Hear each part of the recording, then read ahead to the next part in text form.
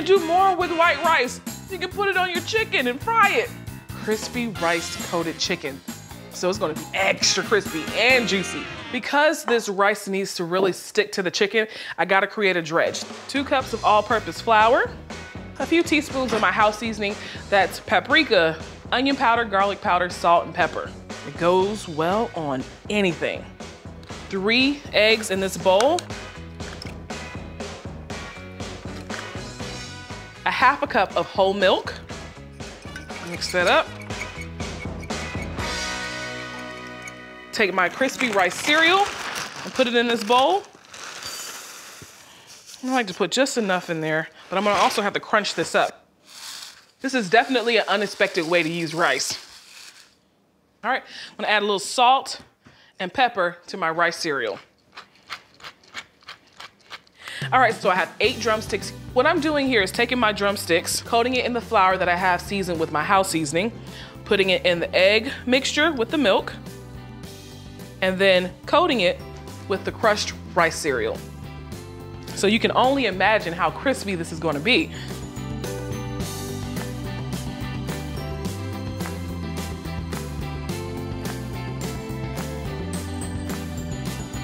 My chicken is coated. Gotta wash my hands, like I've been working.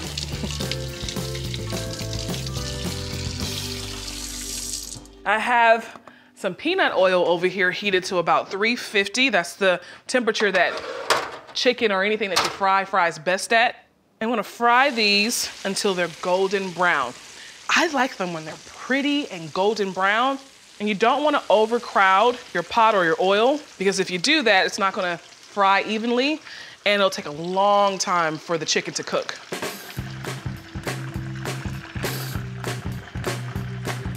This is where I like to stop, right here. It's golden brown, it's juicy. I'm not gonna dry it out. I'm just gonna finish this off in the oven. I have my oven to about 350. I'm gonna add my next batch. Again, I have my oven preheated to 350 degrees. I'm gonna let these hang out until they come to temp. My chicken is done. Oh, now look at that. Perfectly cooked, rice-coated fried chicken. I want you guys to hear the crunch. Listen to this.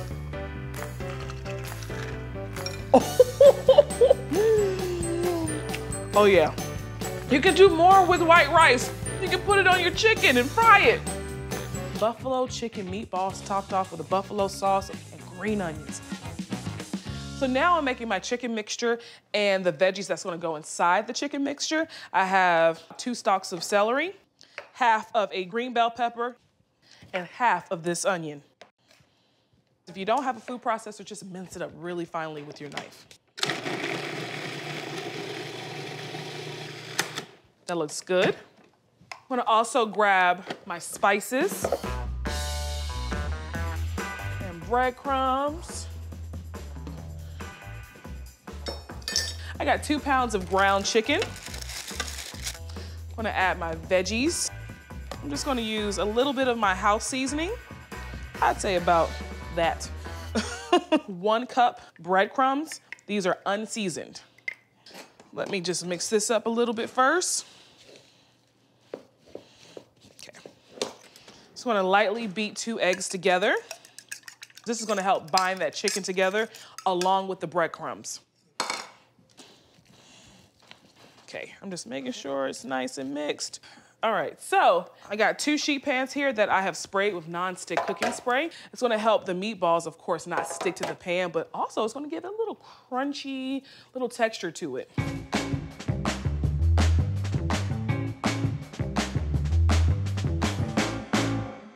All right, let me wash my hands. All right, so I have my oven preheated to 400 degrees. I'm gonna bake these chicken meatballs for about 20 to 25 minutes or until it's like golden brown. Now I'm gonna make my very simple buffalo sauce. Got a saucepan here. I wanna add a stick of unsalted butter.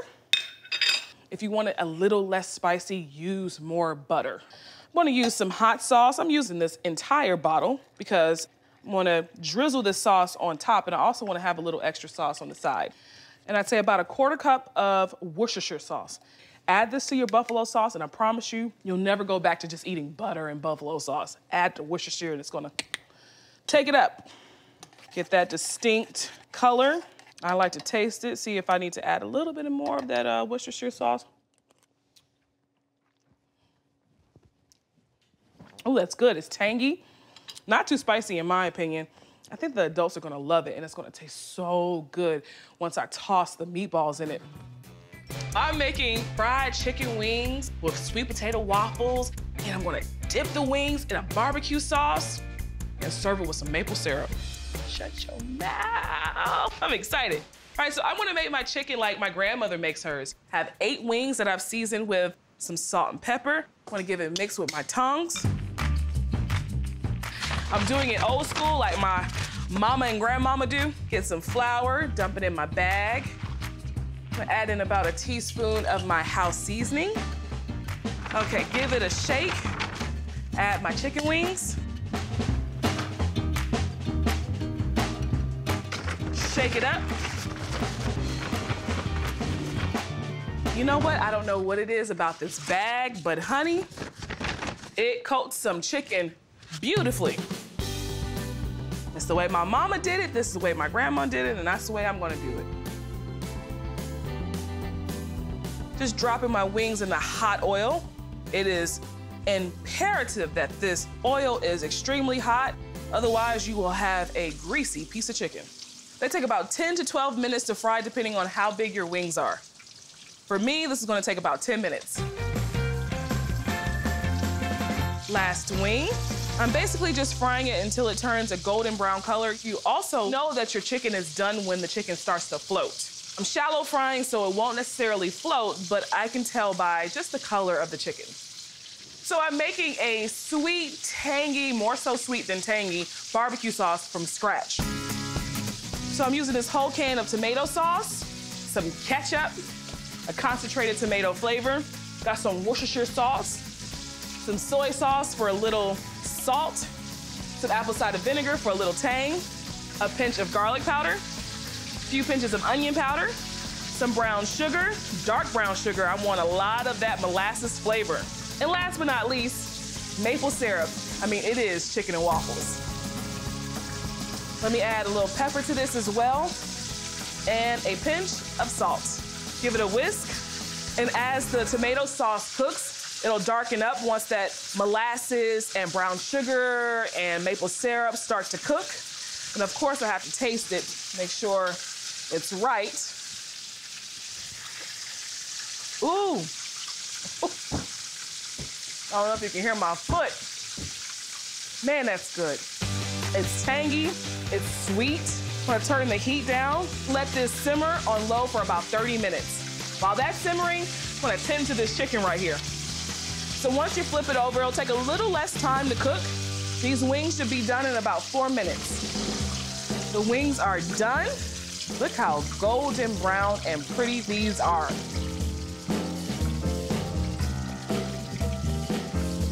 All right, so these are done. I gotta get started on my waffle batter. I got 2 cups of all-purpose flour in here. I'm gonna add in 1 tablespoon of baking powder. I have a teaspoon of cinnamon. I'm adding the cinnamon to this sweet potato waffle because I want it to kind of taste like my grandma's sweet potato pie. And a 1/4 teaspoon of salt. Give it a whisk. Now for my wet ingredients, I have a 1/3 cup of unsalted melted butter, 2 cups of full-fat buttermilk. It's a buttermilk waffle. A tablespoon of that brown sugar. And I got 1 medium sweet potato here that I have boiled and smashed. And 2 eggs. Give it a whisk. All right, now I'm gonna add my wet to my dry. All right, just give it a whisk until I can get some of that flour chunks out. This is gonna be kind of a lumpy batter, and that's okay. It smells so good. Hey, girls! Y'all, what is going on? PJs. I know, and y'all We got you. Yeah.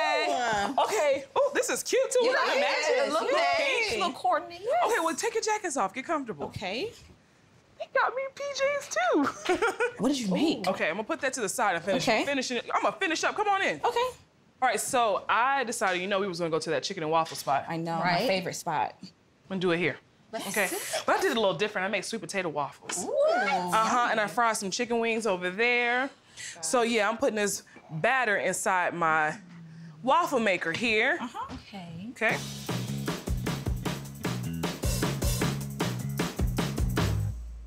Fancy. Ooh, it came out perfect. Oh, you smell it? Yes. Do you smell that? So golden. You know how I Oh, do. that little ringer. Got my barbecue sauce over here. Watch your back. Ooh.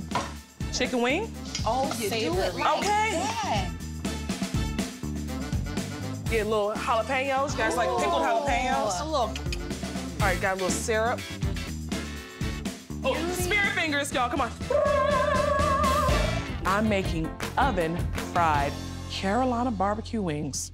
I'm making a simple coating for the chicken wings. Now, because I am putting it in the oven, it's okay to put flour on top of that.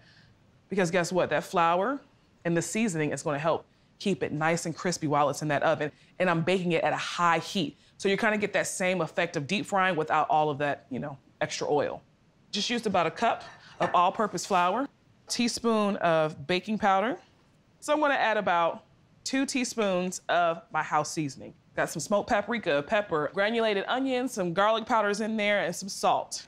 I have 3 pounds of chicken wings. Super simple. Just give it a light coating. So while these wings are baking, I'm gonna add a Carolina barbecue sauce. It has mustard, brown sugar, a little spice. You can put some hot sauce in there. It's just like a tangy but sweet barbecue sauce.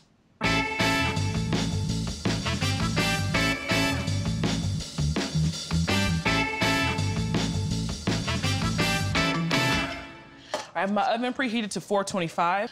I'm gonna bake this on the center rack for about 30 minutes. While that's baking, I'm gonna get started on my Carolina barbecue sauce. Of course, mustard. Got some of that brown sugar, some granulated sugar, apple cider vinegar, it's real tangy. Some whoosha. Add a little saltiness and some hot sauce. Got my burner on medium-low heat. I got about a little over a cup of yellow mustard. I'm gonna use a cup of light brown sugar. This Carolina barbecue sauce is gonna be sweet and tangy. I'm gonna add about a half a cup of granulated sugar. Some Worcestershire sauce, about a tablespoon. 1/3 cup of apple cider vinegar. And a few dashes of hot sauce. I like it a little spicy, not too much. But that sugar is definitely gonna help mellow out some of that spice. Use my whisk. Now, the longer you cook Carolina barbecue sauce, the darker it gets. So it's gonna get a golden yellow color. All right, so there's really nothing else to do with this. I'm gonna let it simmer for about 10 to 15 minutes. My sauce is looking great. I'm gonna take the chicken out of the oven, brush it with a little bit of the sauce, pop it back in the oven, and let it cook for an additional 15 minutes. Look at that, and they almost look like fried wings, see? And to think they're just getting started. Just gonna take some of the sauce and mop it on there. Look at that color. It's gonna continue to get crispy. Gonna lock in some of that sauce and that flavor. Whew. And I'm gonna flip them over and do the same thing to the back. All sides need love.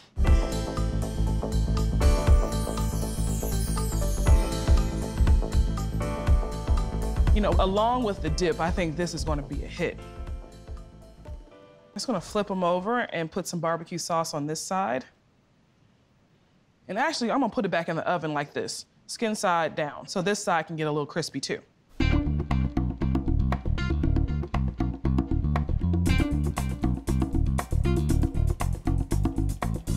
My oven is still at 425. I'm gonna pop it back in there and let it bake for an additional 15 minutes. The wings are almost done. Ooh, look at that, y'all. To make sure that these wings are extra crispy, I'm gonna spray it with a little cooking spray. The oven is still at 425. I'll let it bake for about 10 more minutes.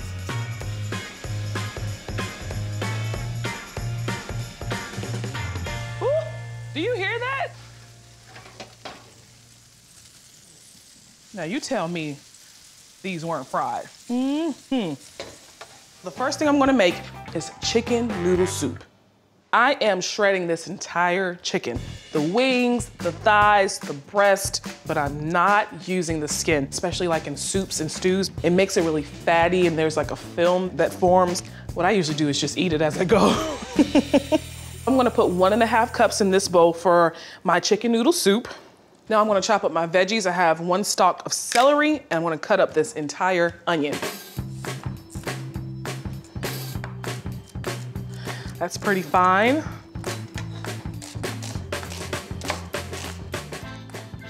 Roughly chop some parsley. If you use dried, you wanna use a lot less. Dried herbs are much stronger than fresh. Head over to the stove and get this baby started. I'm gonna add a little olive oil to get my onions and celery started. Add a little salt to help draw some of that water out of it. I'm cooking my onions down until it becomes a little translucent, a little soft. So the onions are nice and translucent. A little garlic powder, some onion powder, a little bit of the Italian seasoning. It has basil, parsley, oregano. Last but not least, the chicken bouillon. I'm gonna use just about a tablespoon. Because I am not using a chicken stock or a chicken broth, I gotta break this down with some water. I'm using 5 cups of water. I'm basically creating my own broth. So my water and onions and everything has come to a boil. Now I'm gonna add that shredded chicken. So that's about 1.5 cups. I'm gonna also add my parsley now. Frozen peas and carrots, they get used in my house. They come in handy. This is a 16-ounce bag, so leave about that much in there. Add 1 cup of my egg noodles. Okay, that's about 1 cup. Bring it back to a boil and just cook it until the noodles get soft and they're al dente. And talk about easy and simple and inexpensive. Now I'm gonna get started on my spatchcock chicken. To this food processor, I'm gonna add 1.5 sticks of salted butter, parsley, thyme, and some oregano. I'm gonna also use the juice of 2 lemons, 4 cloves of garlic, freshly cracked black pepper, 1 teaspoon of red pepper flakes, and a teaspoon of salt, 2 tablespoons of sherry. Give this a zap, and I'm just mixing it until it becomes very cohesive.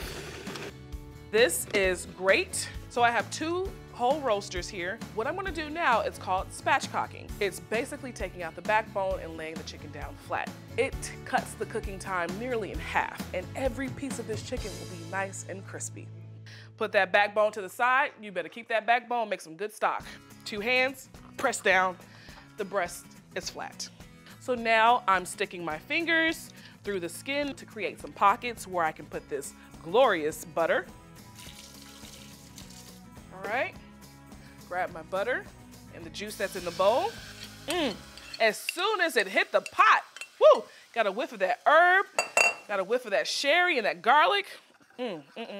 All right, that's melted, and just brush it directly on top. Wow, look at that. You already see the seasoning in that. It is gonna be beautiful. I'm gonna cover it. I have the oven preheated to 450. I'm gonna bake it covered for 20 minutes and then uncover for 40 minutes. Oh my goodness, it smells amazing. The chicken is starting to cook. Just gonna use some of the juices that are at the bottom of the pan to baste. Ooh, my goodness. So it's nice and basted. I'm gonna pop it back in the oven. It's still at 450. I'm gonna let it bake for an additional 40 minutes or until this skin gets really nice and brown and crispy. Now we're cooking. That is beautiful. So I'm just gonna baste it one more time. Oh, I was craving a dry, smoked rub type chicken. So I'm gonna make this dry rub. Equal parts smoked paprika, some parsley, and some oregano. Any family member in my family, I always supply them with some house seasoning. Garlic powder, onion powder, sweet paprika, salt and pepper. Add just a little bit more salt. Some brown sugar in there. It's gonna get nice and caramelized on the grill when it smokes. All right, that's done. So I got a 5-pound bird here, a whole roaster. Take that backbone out, and that's gonna help the chicken cook much faster. And I'm gonna cut it in half. All right, there we go. What you been doing since I've been out there sweating on that grill? You act like you put something on the grill. It's like all you did was get it started. What? Still, it's not. So what you doing now? I'm just rubbing the chicken down with the rub that I made with my house seasoning, the light brown sugar, you know, all that jazz. Getting underneath there, getting in the cavity, you know what I'm saying? You know how we do it, flavor all around. All right, Ma, thank you. Let me put this on here. I'm gonna get it on the grill. I like to keep the grill about 250, 300 when you're doing indirect smoking. Coals on the right side, I'm gonna put the chicken on the left. The smoke inside the grill is cooking the chicken versus directly putting it on top of the coals. It's gonna be infused with that smoky flavor. Let it stay on there for about 45 minutes to an hour. Then I'm gonna take those bad boys over. Put on the other side towards the end and get a nice little char and those grill lines on top. I'm excited. My mom loves Alabama white sauce. She puts it on every like barbecue ribs. I mean, it's better for like chicken and pork. So that's about a cup of mayo, some apple cider vinegar because it is a vinegar-based sauce, about 2 tablespoons. Some Dijon mustard goes in there, just a squirt. Okay. A little horseradish, a little zest, a little zip, a little dry mustard in there as well. Dry mustard just complements that Dijon that we're already using. A little hot sauce, a little heat, a few dashes, salt, pepper. And I kind of like to go heavy on that pepper. Brown sugar just to kind of mellow everything out because I'm using so much vinegar and hot sauce. The juice of half of a lemon. So it's a little tangy, it's a little sweet. So you said the vinegar is not gonna be too much? That's how you like your sauce. Trying to question me. Oh, excuse me. Let me taste it. I think I got it now. That's it? Perfection. I'm gonna taste it because I'm the one that likes the sauce. Let's see. That's it. I taste the lemon juice. You know, I taste the vinegar. It's creamy, a little sweet. Let's see, what that brown sugar does is more so like mellow it out versus it being a really sweet sauce. Okay, let me finish up the chicken, and I know you're gonna clean up because that's what you always do. That's exactly what I do. I clean as I go. Kardea will tear up a whole kitchen. Ooh, look at that chicken. It's nice and brown and pretty. Skin side down first. Most of the cooking got done over here with the indirect smoke. What I'm doing right now is just basically getting that char on the skin side. Probably around, I would say like the 12-minute mark, I'm gonna flip it over and let that other side get nice and grilled as well. So my brother thinks he's a grill master. I keep telling him, no matter where I am, whether it's Charleston, at a stove, I am still the grill master. Ain't that right, Ma? Show you right. The dogs think so. Chicken has to cook to 165. That's where it's the safe zone. Put it in the thickest part of the chicken right here in the breast. Yep, actually way up to temp. So let's get it off. Ooh, you see the juices coming out of that? That smells incredible. The spices, that house seasoning, the brown sugar. These are beautiful. Oh, now we're talking. Oh, now we're smoking. My mom used to make some really good smothered chicken growing up. So I'm making my version of a Carolina smothered chicken. Can you season the chicken with my house seasoning? What's in here? Onion powder, garlic powder, salt, paprika, and pepper. And while you do that, just season, you know how to season chicken. Yes. After my mom seasons the chicken, she's gonna dredge it with a little flour and the same house seasoning. Fry it not all the way through. You wanna smother and cook the chicken in the sauce. But you want it to get nice and crispy. That looks good. That's pretty. That is very pretty. To make this pan sauce, I'm gonna add some butter. I've left a little bit of the oil from the fried chicken, onions. I'm gonna saute this down. Garlic. Some minced garlic. Salt. Pepper. That smells good, huh? Yes. And now I'm gonna add my spices. Some dried mustard, about a teaspoon of that. A half a teaspoon dried rosemary. I'm only using a half a teaspoon because it's much more pungent than using fresh herbs. Okay. Then I'm using a half a teaspoon of dried thyme. Chicken stock. Now I'm gonna use a 1/3 cup of stock. And I'm just gonna let some of that stock evaporate. As it cooks and boils up, then it's reducing. yeah. I'm gonna add 2 tablespoons of Dijon mustard. It's gonna give it that tang and that pale yellow color. Now I'm gonna whisk in about 1.5 cups of heavy cream. Slowly. Wow, it's thickening up as soon as it hits the heat. Oh, it smells so good. What I like to do now is add the chicken back in. For color, I'm just adding a little bit of fresh parsley. Kind of like that contrast between dried and fresh herbs. How pretty is that? Okay. All right, so I'm gonna let this go for another 25 to 30 minutes with the top on. Oh, that's pretty. You ready to eat? Yes. All right, let's get this plated.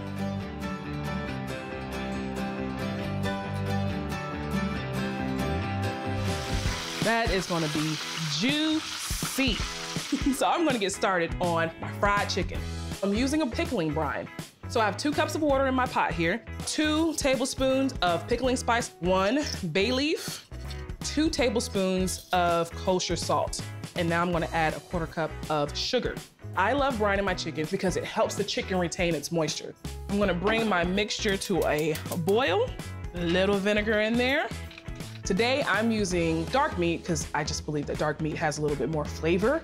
This is the rolling boil I'm looking for. I'm gonna turn this off and I'm gonna cool this down in a bowl of ice cubes.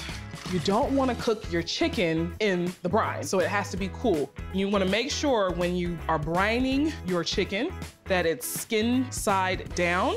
So I'm gonna let my chicken sit here for about 2 hours. My chicken has been brining. Now it's time to take it out and get ready to fry it. Buttermilk also helps tenderize the chicken, so this is gonna be some juicy chicken. And the buttermilk also helps the dredge adhere to the chicken. You gotta have a really great dredge to make a really great fried chicken. 3 cups of all-purpose flour, some salt, I'm using kosher salt, eyeballing this, some garlic powder, onion powder. I'm gonna use a sweet paprika. Give it a whisk. This is gonna be amazing. Growing up, my mom taught me how to use this paper bag. She said her grandmother taught her how to use the paper bag, so maybe that's the secret. Give it a shake.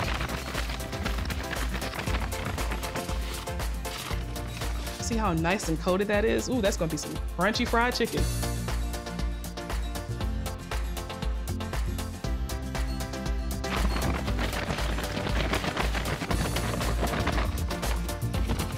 That is all of my chicken. So I've got my canola oil nice and hot, about 350. I'm gonna start with my thighs because thighs take a little longer to cook. I'm gonna let this fry for about 4 to 5 minutes, then flip it over and cook it for an additional 4 to 5 minutes. All I want to do here is get it nice and golden. I'm gonna finish the cooking in the oven. Drumsticks are a little smaller, so the cooking time is a little less. I'm gonna let that cook for about 3 to 4 minutes, and then flip it over and let it cook for an additional 3 or 4 minutes. All right, these are done.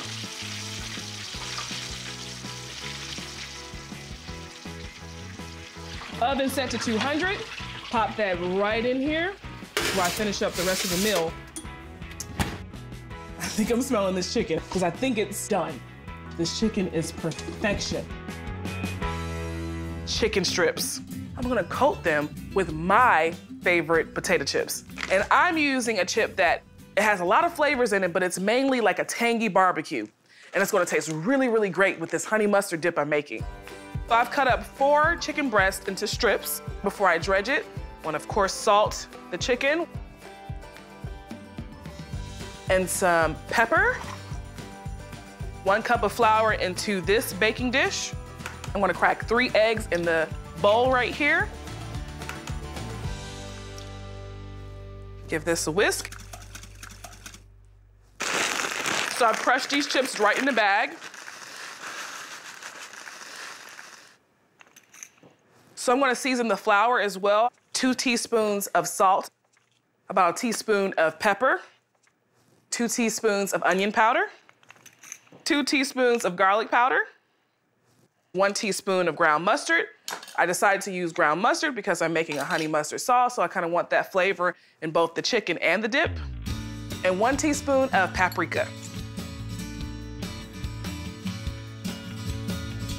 Let's get started. Take a strip, mix it around the flour, dip it in the egg, and directly into the chips. That flour and egg is gonna make sure that everything sticks. So when it bakes, it's gonna be super crunchy and it's gonna taste like I fried them. Being an auntie is really, really cool, especially like the aunties that don't have any children. It's like, you get to have all the fun and then send them back home. I really do love kids. A lot of people don't know, but I went to college for child psychology. And I worked with children for many, many years before cooking became a full-time thing. And I don't know what it is. Just something about kids just really brings joy to my heart.